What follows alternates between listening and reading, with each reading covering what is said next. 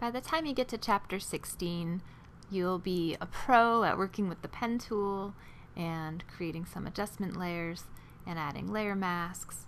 But just in case you've forgotten some of those wonderfully essential skills, or perhaps you've skipped around a little bit in the book, I wanted to remind you about using the pen tool, making layer masks, adding adjustment layers. And this is just a good opportunity here at the start of chapter 16, because I start the work files by basically giving students or readers a prepped file, I just didn't have the page count to get into prepping the file like this for the task at hand in chapter 16.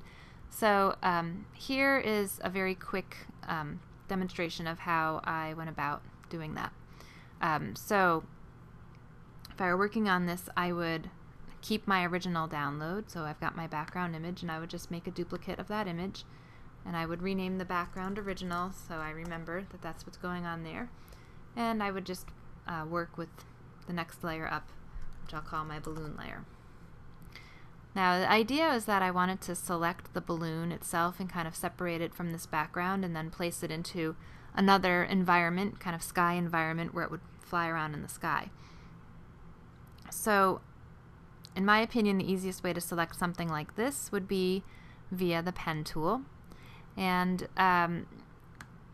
in Photoshop, I would have to basically create a path rather than a shape in this case, because I'm thinking about making a selection. So remember, if I just click without dragging, I'm going to get straight lines, and if I click and drag, let me zoom in a little bit, I'll get curves.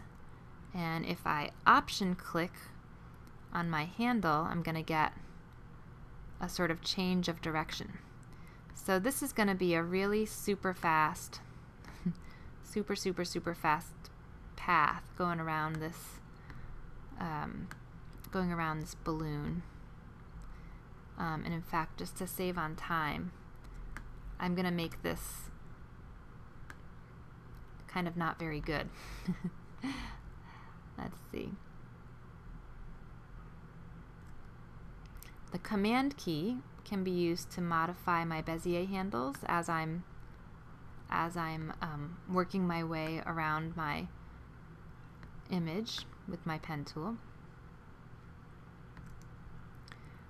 So I'm still active with the pen tool here. I just for a brief moment there, I used the Command key to change my Bezier handles. I could kind of keep this intact a little bit. Okay, close enough. And I'm not going to worry about all these little tiny details. I'm just going to go ahead and make some straight lines to finish this off. Remember that you want to end where you started, and that will close the path. And in my Paths panel, and if you're not seeing your Paths panel, you can go under the Window menu and find your Paths panel. Double click your work path, write on the name work path and give it a name. And then my favorite way to convert a path to a selection or to select any layer is to hold the Command key, and this is on a Mac. If you're on a PC, it would be the Control key, and Command click right on the icon for, in this case, for the path. So I Command click the icon for the path, and that converts my balloon path to a selection. You can see my marching ants there. If I go back to my Layers panel, now I've got a selection on the balloon layer, and when I press the Add a Layer Mask icon in the bottom of my Layers panel, I'm going to create a mask that includes everything inside the selection and omits everything that's outside of the selection. So that's my starting point. Now, what I would then do is bring that layer into my new document, and then you'll see when I do that I'm going to need some adjustment layers. So why don't I go ahead and do that? From here, I'll take my balloon layer, and I could drag it right over to my, you know what, I do that all the time. That's the old CSS version. Right from the layer itself, I'll drag it right on top of the tab for my other file, and then put it right there in the file. Now you can see the major difference here in my coloring. So I'll go ahead and turn off my Balloon Original group, and here's where I'm going to need some adjustments. So I'll do a hue saturation adjustment layer. I'll go ahead and press colorize, and then now notice what's happening. As I'm changing my adjustments, my adjustment layer is affecting everything beneath it, including my original background there. So before I go much further, I'm going to option click right between the line here, right between the balloon layer and the hue saturation layer. So I'm just going to option click. Now that will clip my layer, my top layer down to balloon, and so that'll make like a clipping group between my layers. So now when I modify my properties, I'm actually going to be just modifying my properties of hue and saturation for the balloon layer. So now I can add a shift in the overall hue and saturation that's going to match a little bit what my background image looked like. And then I think I also had a color balance adjustment, and so the same thing, I'll add my color balance adjustment and then option click between the layers,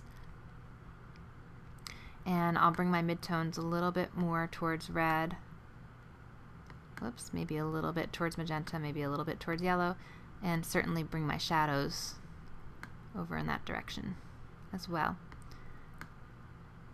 Okay, something like this. So here's how I arrived at my starting point, but I also just took these 3 layers with a shift click and I put them into a new group from layers from my top right menu, and I called it, as you can see, Balloon Original.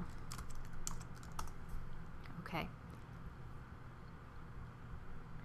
So in a nutshell, your pen tool is a great way to make a selection, especially around something so precise. And then converting that to a selection in Photoshop is the way to then kind of convert that pen tool path into a layer mask. And then just a reminder on adding some adjustment layers and possibly clipping those down if you need to, so that they only affect the layer in question and not everything else.